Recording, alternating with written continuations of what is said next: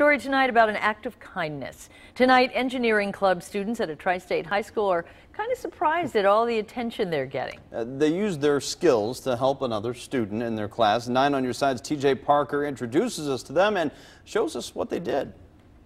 What started out as just another project for 6 engineering students here at Oak Hills High School in Green Township turned out to be much more than that for a fellow classmate. That'll get him smiling. Jerry Potvin is sitting easier now thanks to the selflessness of his peers at Oak Hills. I just love helping people. It's what I like to do.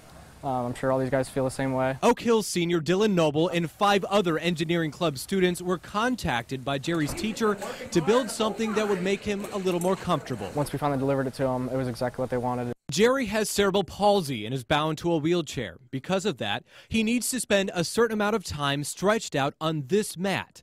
Dylan and the engineering club built a table that would make it easier to move Jerry around. When they came down to show us what they had done, they were just so excited, so happy. Their faces were just glowing. I mean, you couldn't not feel that energy that they had. Laura Velasquez works with Jerry in this transition class where students learn work and independent living skills. It makes him feel a lot more included, so that's really wonderful. For Dylan and his engineering buddies, they were just doing what they could to help out a friend. Those engineering students are now moving on to their next projects in hopes of entering some national competitions. Here in Green Township, I'm TJ Parker, 9 on Your Side.